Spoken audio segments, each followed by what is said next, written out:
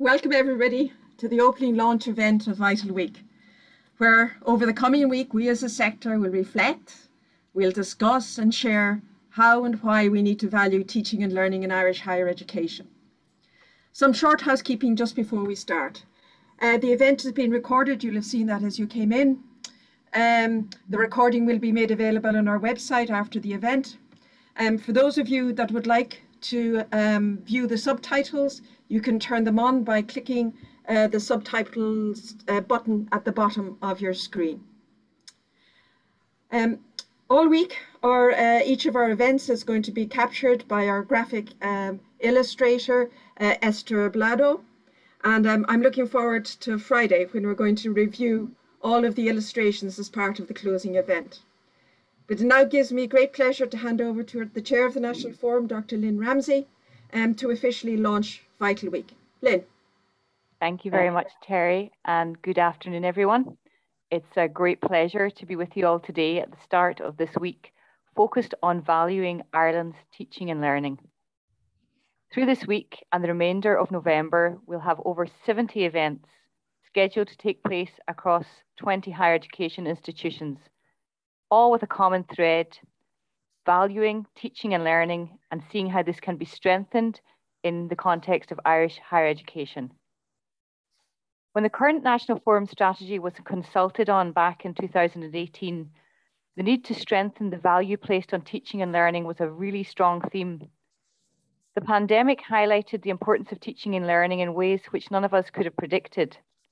And as we continue to live, work and study through COVID-19, Vital Week gives us pause to reflect on what has happened to how we study, work, communicate and succeed, and time to consider how we can refresh our thinking and practices and ensure teaching and learning continues to receive the attention and support that is required across our sector. A centrepiece of Vital Week will be Wednesday's launch by Minister Harris of the findings from the National Partnership Project, Next Steps for Teaching and Learning, Moving Forward Together. There will also be a dedicated focus on the scholarship of teaching and learning every afternoon through this week.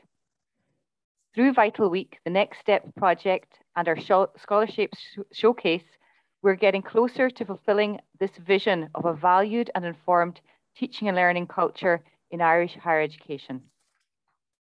Before I introduce our keynote speaker, I'd like to take the opportunity to share with you some views from the sector on why this national focus on valuing teaching and learning is so important. In preparation for today's event, we asked a number of staff and students across the sector why they thought valuing teaching and learning is vital. Let's hear what they had to say.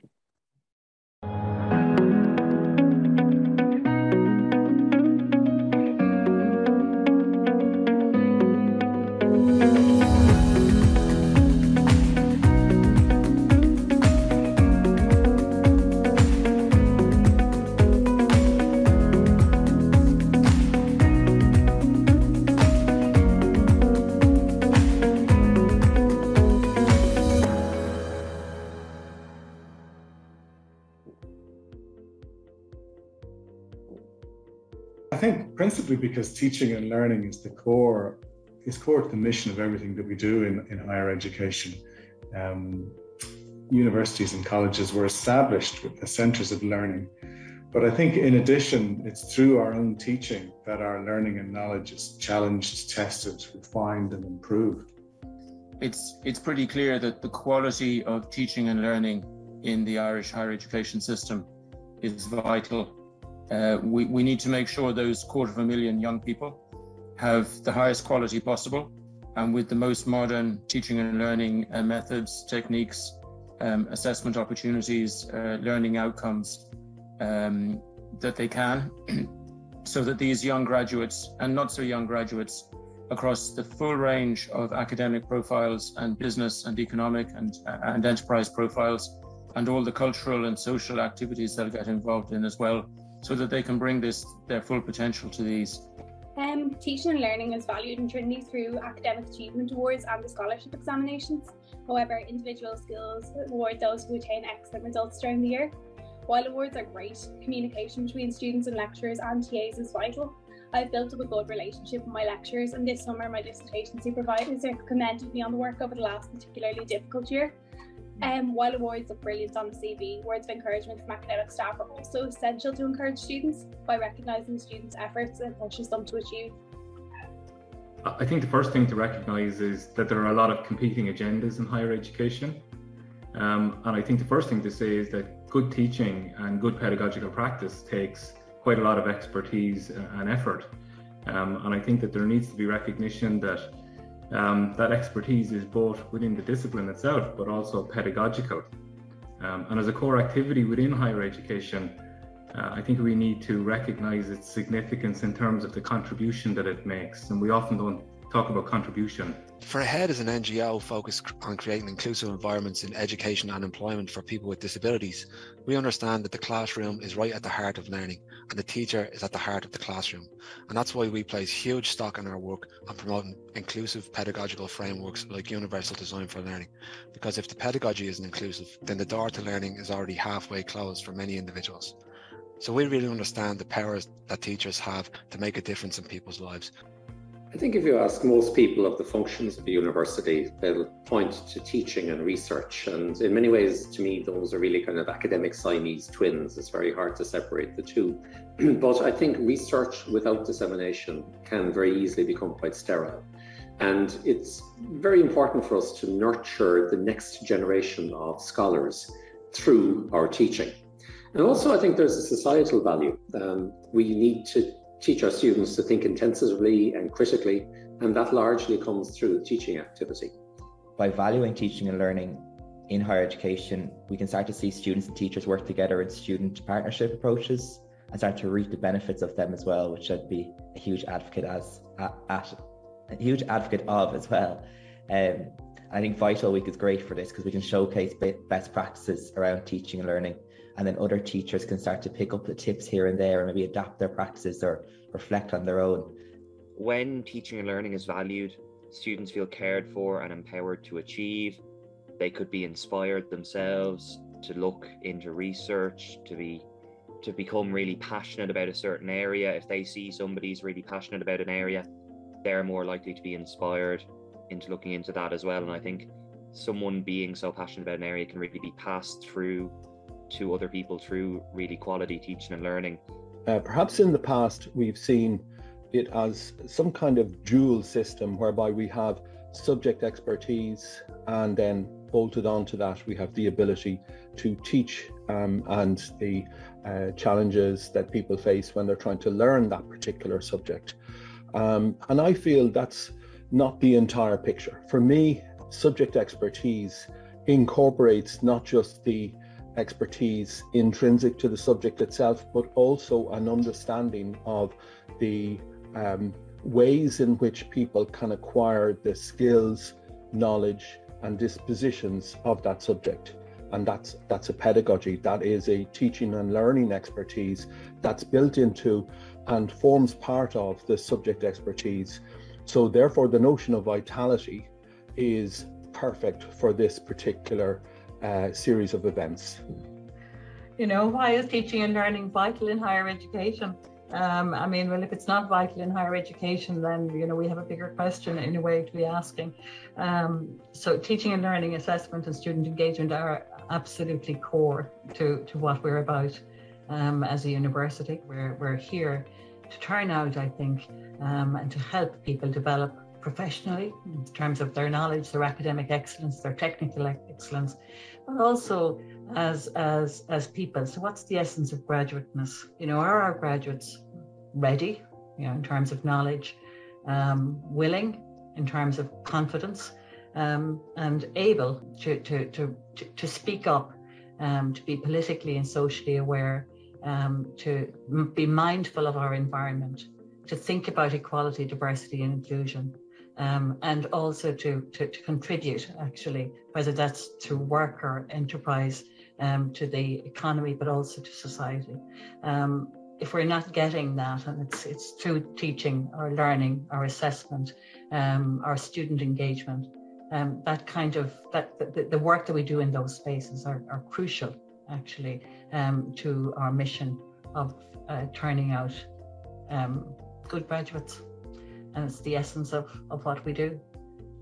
I think, just to step again back from that, I think everything we do in higher education is vital, but I think it's nice to have this lens now from the National Forum, which is focusing on the work, the core work that we do, because it is the core work we do.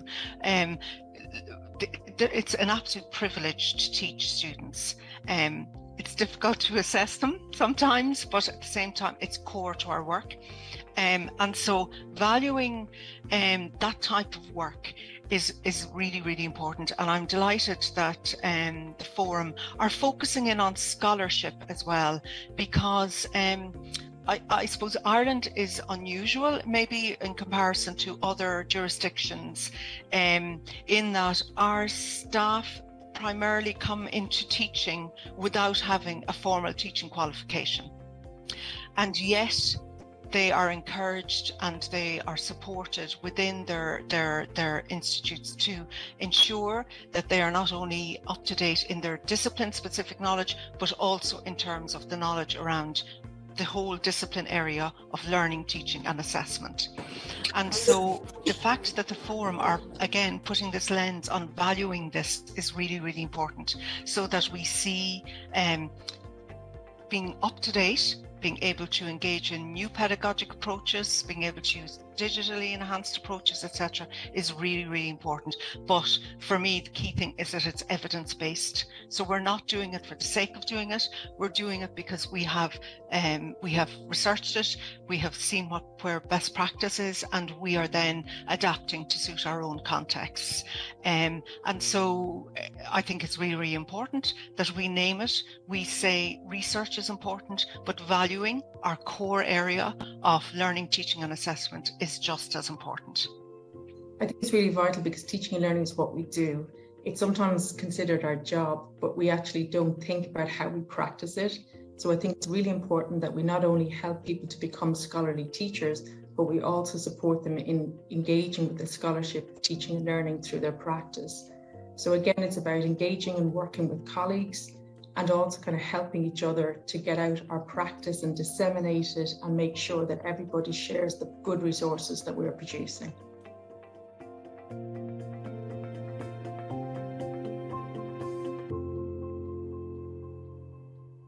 Thank you very much, colleagues. Great to hear from our staff and students across the sector.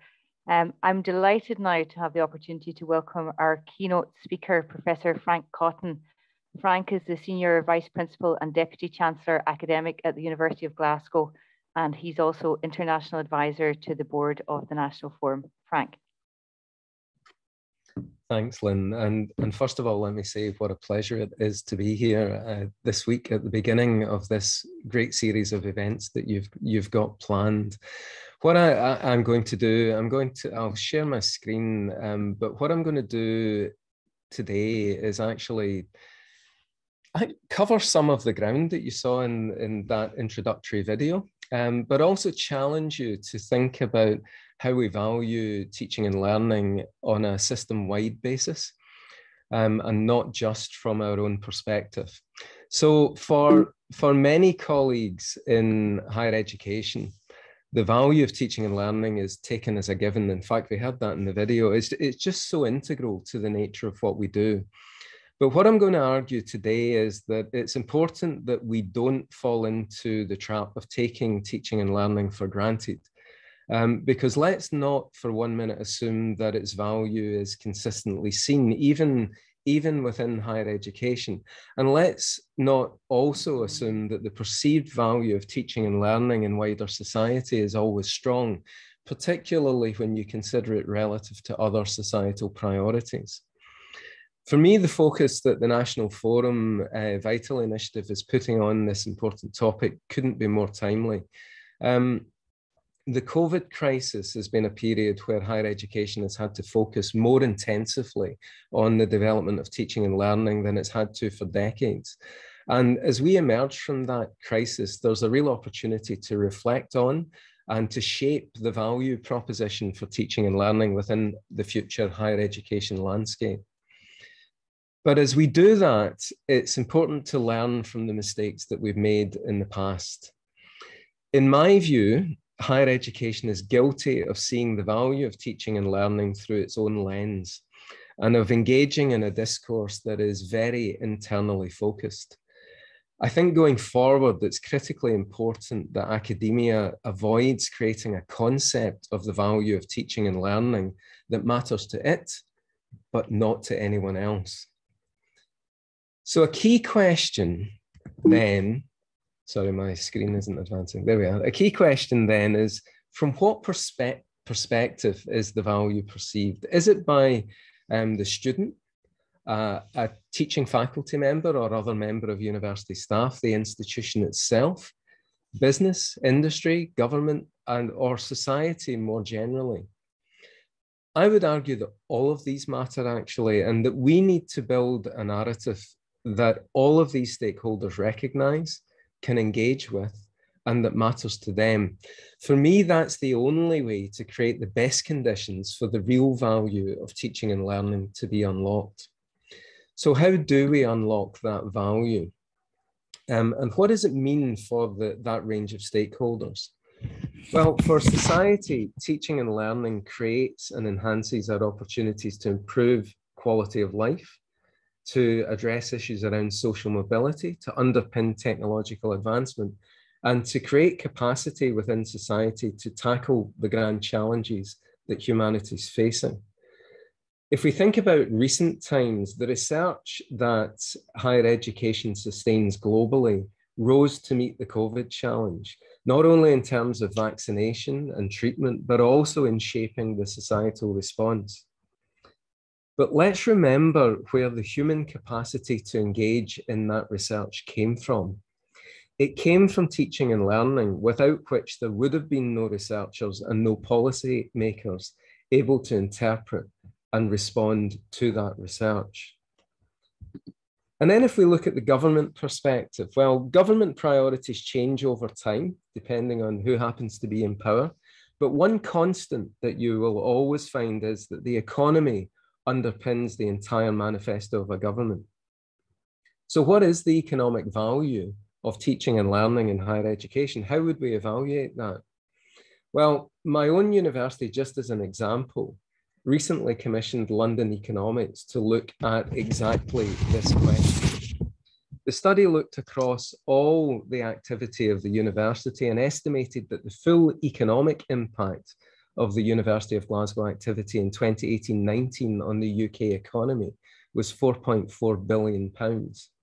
Now, in relation to teaching and learning, it focused purely on the cohort of just over 8,000 students who began their studies in 2018-19 and looked at the net economic impact that they would have over their lifetimes. It concluded that the net economic impact on the labour market of the university teaching and learning experience for that cohort of students would be £734 million in today's money. And of that, 401 million would be the net economic benefit to the students themselves, and 333 million would be the benefit to the exchequer. Now, the economic impact of learning and teaching associated with international students in their own labour markets wasn't covered as part of this study, but it's reasonable to assume that the impact there would be substantial as well. Now, the reason I wanted to use this example is that while these figures might seem completely disconnected to a colleague standing in a classroom, they actually matter to government economists and policymakers. And we need to be careful not to lose sight of that and to take the opportunity to underline how fundamental our teaching and learning is to the economy. And we should do that whenever we get the chance. And what about business and industry? Well, with business and industry, they see value primarily in the skilled workforce. And I would argue that sometimes that can be too narrow a focus, because quite often that view is skewed by particular needs at a particular time. So particular skill sets, set requirements at a particular time. And that's exactly why engaging with business and industry, universities engaging with business and industry to develop a shared understanding of the broader value of teaching and learning is important, particularly around the value of higher level skills. In reality, higher level skills are usually what allow businesses to respond to economic shocks, for example. I want to give you just a very simple example of what I mean by this. So I was fortunate enough a number of years ago to meet with an alumnus of my university. And I'll explain the word alumnus slightly in a moment, because I know you know what it all means. But this person technically wasn't an alumnus of the university. He was a board member in the Boeing Corporation, and he'd actually only studied on a study abroad program at the University of Glasgow. So he had never graduated from the university, but he viewed himself very much as an alumnus of the university. And I said to him, why is that bond so strong? And he said, well, it's quite simple, really. He said, I was an engineering student at Caltech, and my degree program allowed me to study for a semester abroad in a completely different subject area. And I chose to study arts and humanities at the University of Glasgow. And he said, that semester at Glasgow studying arts and humanities taught me how to think differently. It taught me how to deploy my skills in a totally different way. And he said, I have no doubt, absolutely no doubt, that semester abroad is the reason why I am now operating at board level within this corporation. He said it's that skill set that made me stand out from my peers. Now, that individual was able to articulate to me why the broader high-level skills matter to him, and we as a sector need to be able to articulate that too, because quite often that message is lost. And we can be as guilty as any business sector of seeing the value of teaching, and even within our own institutions. And I think we need to be careful not to do that, to see teaching and learning only from our own disciplinary perspective. We need to think more broadly than that. So far I've touched on how teaching and learning might be valued by those external to higher education. But what I want to do now is focus on the higher education sector itself and the important role to play in engaging the sector in thinking holistically about the value of teaching and learning. At institutional level, the value proposition of teaching and learning should be central to our strategic intent. Many universities refer to teaching and learning within their strategy documents, but that's not enough by itself. You'll probably be aware that COP26 is currently underway in the city of Glasgow. And so to draw an analogy with some of the rhetoric around that event, there's a real danger that references to teaching and learning in university strategy documents could be just blah, blah, blah if we don't live by what we say. And to be clear, there are many great examples of universities not only putting teaching and learning at the heart of their strategies, but also clearly articulating its value for both internal and external audiences. And one example I would highlight, and I've highlighted it here on the slide, is the University of Melbourne, the home of the influential Melbourne model, and its positioning of teaching and learning together with research and with external engagement as a triple helix of core priorities of the university. Each of those priorities shaping and reinforcing the other. In fact, Glyn Davies, the former Vice-Chancellor of the University of Melbourne, once said that without one of those three strands, the other two simply cannot exist, they simply cannot function. And he was very clear about that integral relationship between teaching and learning, research, and external engagement. And so within institutions, it is absolutely critical, I think, that we develop our institutional narratives in a way that actually is aligned to the way that we live our commitment to valuing teaching and learning, and not simply some form of clever rhetoric. But if a university purports to value teaching and learning, the next question that follows is, how does it evidence its commitment? And here there's a whole wide range of possibilities, and some of these were touched on earlier in the video. These can include staff development activity, not just at the early career stage, but throughout careers. And personally, I think that is very important in relation to teaching and learning. Ensuring career structures recognize and reward excellence in teaching and learning. And that, of course, includes promotions processes. There are other forms of recognition and reward for excellence in teaching, various award schemes, for example. We need to make sure that we make the right investment in our people, in our physical infrastructure and technology to support teaching and learning. And we should also be supporting communities of practice and the scholarship of teaching and learning, and getting the policy frameworks right to support all of that is, for me, an essential underpinning factor here. So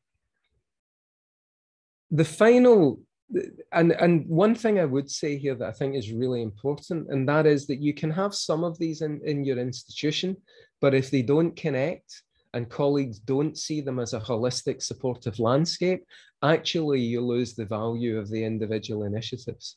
For me, that connection to create a holistic landscape that is universally supportive in terms of teaching and learning, and tells you, without even you having to ask the question, that teaching and learning matters in your institution, is something that we must absolutely strive for.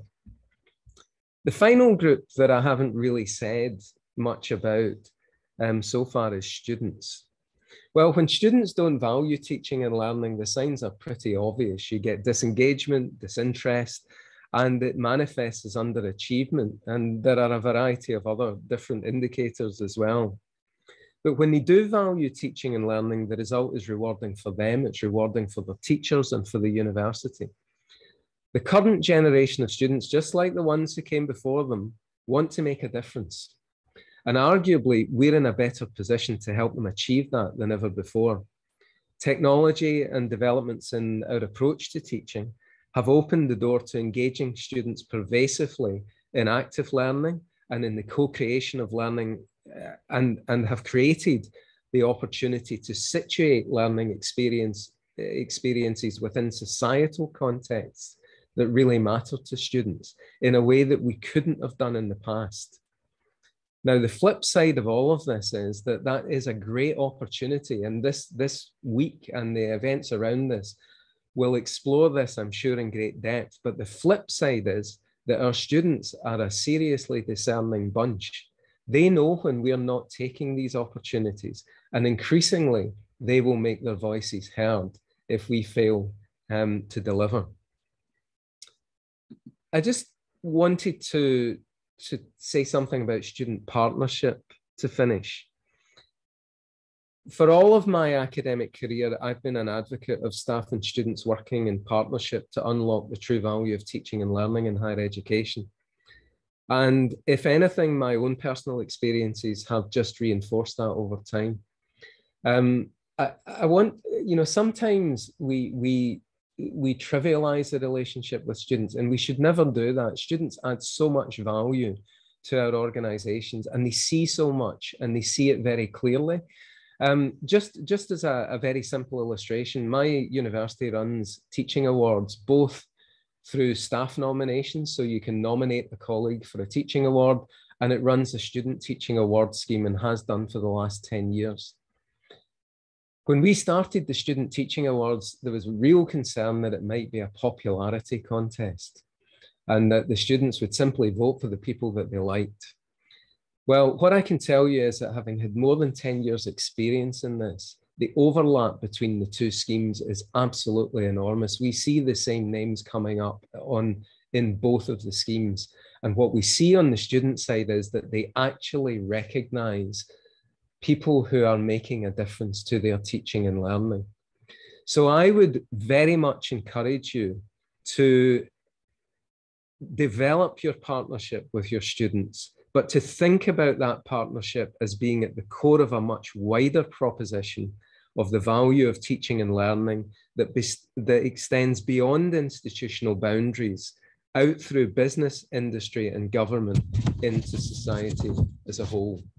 For me, to develop this proposition is, as the title says, vital. Thank you very much. I don't see any questions coming through the chat, although lots of praise and thanks to Frank for a very stimulating and provoking keynote, and lots of good food for thought there. Frank, your Boeing executive, who was only a visiting student, an international student in Glasgow, what was it particularly that, if you remember, that got him so engaged and so grateful for his short, brief engagement with teaching and learning at the University of Glasgow? So there were a couple of things actually. So one was the fact that when you study the likes of an engineering program, and as I say, his alma mater was Caltech, you're very focused on analytical solutions. So a problem is posed, and you immediately jump to the analytic solution. One of the things that the study of humanities gave was actually just the interpretation of language. So when a problem is actually posed, the interpretation of the problem can actually be skewed by the way someone poses it. And so it made him then begin to think about how you interrogate a situation more effectively. And some of the critical analysis skills that we would apply to literature, for example, are equally applicable to a business scenario. And like it. He found himself basically using that skill set to analyze some of the sort of technical challenges that Boeing were facing at that time and put them in a slightly different context. That's really interesting, Frank. Thank you. And isn't that part of our challenge is helping our students and our graduates ask the right questions? And isn't that a big challenge in modern life? We're not necessarily asking the right questions at all, or the questions that we're answering have been asked for us by other people, and normally a very, very narrow, non-diverse set of people, and determined through algorithms and all sorts of things. So another example of the importance of our diverse, ever increasing diversity in the student body, and helping them to shape the future through asking the right questions. Thank you. Lots of praise coming through on the chat, Frank. So thank you so much. So I'm going to hand straight over back into Terry. So what I wanted to do is, just before we hand over to Lewis officially for the first scholarship hour and to the Gosta Master, just to remind everybody of what we actually have coming up this week and until the end of November. Each day we're going to release voices from our sector. It's going to be a video with people in our sector talking about particular topics. Tomorrow, I think we're talking about collaboration, both between ourselves and also collaboration with our international colleagues.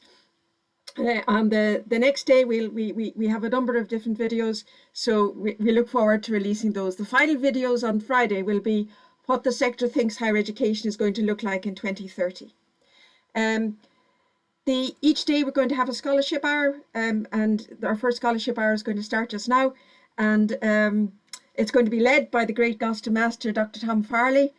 We need all support to actually do the Gosta, so there's going to be 26 lightning talks over the next 5 days. But one of the things that the lightning talks do is they do actually show very much the breadth and range of what actually is happening in terms of teaching and learning scholarship across the sector. Our fellows are going to introduce 3 of the Gostas today, tomorrow, and on Thursday, and a podcast of their interview with an international expert will be released after the event. And most importantly is that the week only starts a focus until the end of the month. And as Lynn said earlier, we've 70 events, so I'd urge you to go to our website and to look at the range of events and to attend as many as you can. So Lewis, I'm going to hand back to you now to start our first scholarship hour.